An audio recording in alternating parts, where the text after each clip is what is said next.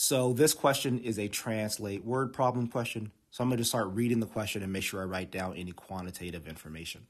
So the question says the gross domestic product, GDP, of Malta was approximately 250.72 million US dollars in 1970. So let's write that down. 1970, 250.72 million. The next sentence says from 1970 to 1980, a model indicates the GDP increased by 15% per year compared to the previous year's GDP. 1970 to 1980, we have 15% increases. So I'll just say plus 15% per year. Which function represents this model where f of t is the estimated GDP in millions of US dollars and t is the number of years after 1970? So the strategy that I'm going to use here is called plug in your own number. Okay, I am going to say that t is equal to 2. And I need to figure out, well, what is f of t, right, when t equals 2? What is the GDP in 1972, basically, is the question. So let's figure that out. So I know in 1970, it's that value. So in 1971, it should just be that same value, 250.72, but with an additional 15% added to that. So the way I do that is by multiplying by 1.15, right, because that represents 115%, or 15% on top of the 100% value you already have.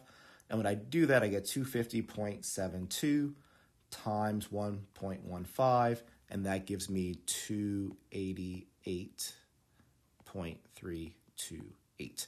So in 1971, that's the GDP value. So in 1972, it should be the value from 1971, 288.328, times another 1.15, right? An additional 15% increase.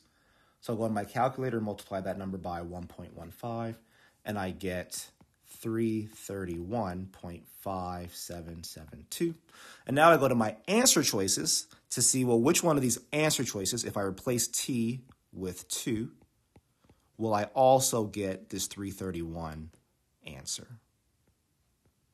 So choice A, 250, let's see, 1.15 to the basically 501.44 power. I put that in my calculator. I do not get 331.5772, so that's gone. Choice B, 250.72 in my calculator to the basically 2.3 power, right? Because 1.5 times 2. I put that in my calculator, and let me just make sure, 250.72 to the 2.3 power. I also do not get 331 there. And then for choice C, 1.15 times 250.72 squared, basically, 1.72 squared times 1.15. Also not getting my 331. And then for choice D, 1.15 squared, and then multiply that by 250.72.